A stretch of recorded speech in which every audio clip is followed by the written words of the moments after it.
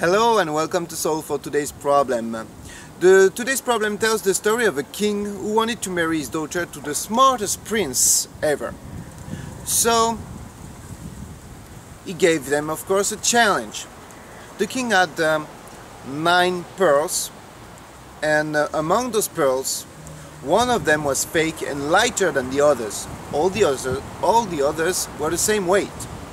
And the king had a scale, old-fashioned scale, and a prince who wanted to attempt the challenge, of course, had to find which pearl was the fake one, lighter than the others, and for this he could use the scale, but only twice.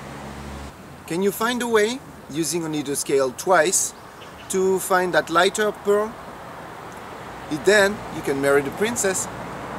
Bye, and see you next time for the solution.